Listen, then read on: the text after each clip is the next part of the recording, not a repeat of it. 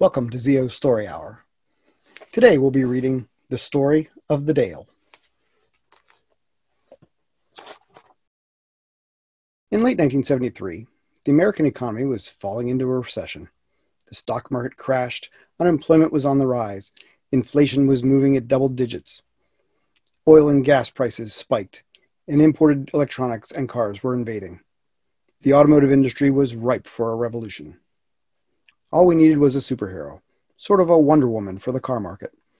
And her name was Geraldine Elizabeth Liz Carmichael. She stood 6'1" and was a brash entrepreneur. In this typically male-dominated industry, she obviously stood out. She was a widow with 5 children. She also had a mechanical engineering degree, and she was going to take on Detroit, so she formed the 20th Century Motor Car Corporation in Encino to build her car. Her car was a three-wheeler called the Dale. It was revolutionary in nearly every way. It could withstand a 50-mile-per-hour crash. It could return 70 miles per gallon. It would cost less than $2,000. It was what was needed to turn things around, and that's just the beginning. The Dale would be just the first of a line of products from 20th Century Motors. There was the Vanagon, a three-wheeled wagon-like people mover, and the Revell, a sportier coupe than the basic Dale. Everything was going so well. The company took in investors and dealers. They announced that their 150,000 square foot plant would soon be kicking out Dales for the buying public. More than $3 million was raised. Liz appeared in People and Newsweek magazines. She appeared on nationwide talk shows, including The Tonight Show with Johnny Carson. She was fast becoming the modern Henry Ford. Then the questions started coming up. Of the 3 prototype Dales, only one ran. During tests of the car would break. Not just break down, but the car would physically break. Turns out the car was cobbled together with 2x4s and hardware store door hinges. Suspension pieces came out of a junkyard. The engine was an Onan generator with a lawnmower carburetor. And that plant was just a rented hangar with rent past due. One of the people sent in to examine the company said, on inspection of this vehicle, it was not a viable vehicle at all. It had no engine. 2x4s were holding up the rear wheel. The accelerator was just sitting on the floor. It wasn't even attached. The windows were not safety glass. They would bend back and forth. The doors were put on by regular door hinges, like one might find on a house door.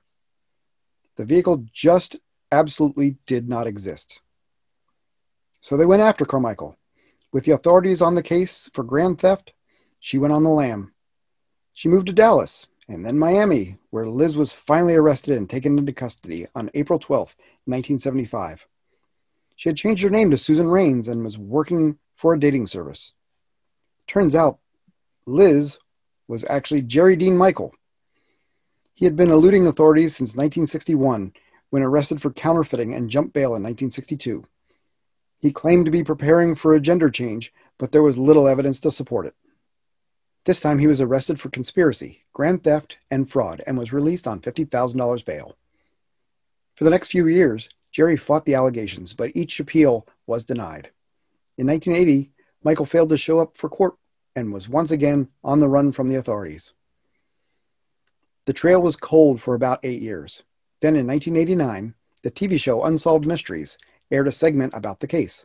The show followed up with the statement. Within just minutes of our broadcast, we received a tip from a viewer who recognized Jerry Dean Michael as a flower vendor named Catherine Elizabeth Johnson.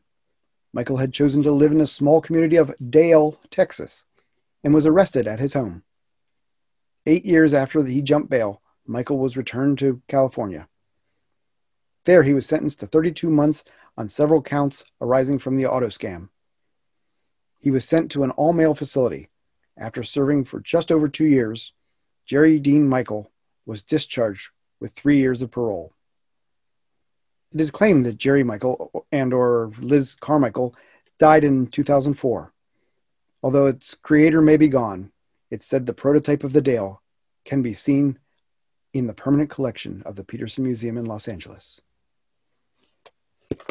Good night, boys and girls.